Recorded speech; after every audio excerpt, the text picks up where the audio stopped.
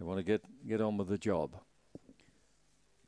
Okay, so Spring Bjorn at 140, Aeroplane Cougar at 550, Ego Boost 34 into 26. Getting ready.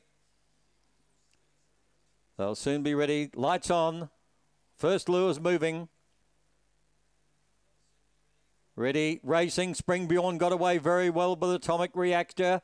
Ego Boost was beaten for speed, and now it's going quickly to the outside and going very fast, actually. Spring Bjorn leads from Ego Boost, who was challenging. A gap to Airplane Cougar, then came Edward, and further back on the field then Atomic Reactor, but an easy win to Spring Bjorn. Went on the score from Ego Boost, Airplane Cougar, Atomic Reactor, and with it was Hedward.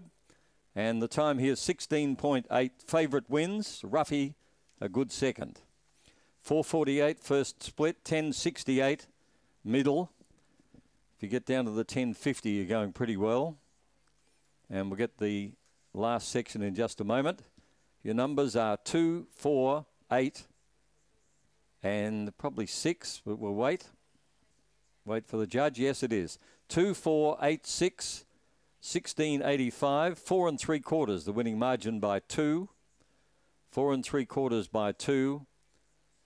And all we need is the run home and the all clear, and it'll be all parcelled up with a bow on top. 6.19 was the run home. 6.19, pretty good performance there by Spring Bjorn. As I mentioned, a Black Dog March of 19 by Fernando Bale from Spring Bloom. Raced by Board Racing, trained by Greg Board.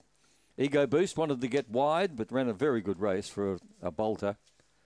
And the third at Aeroplane Cougar. All right, second race on the program is the Metro Roller Doors Maiden.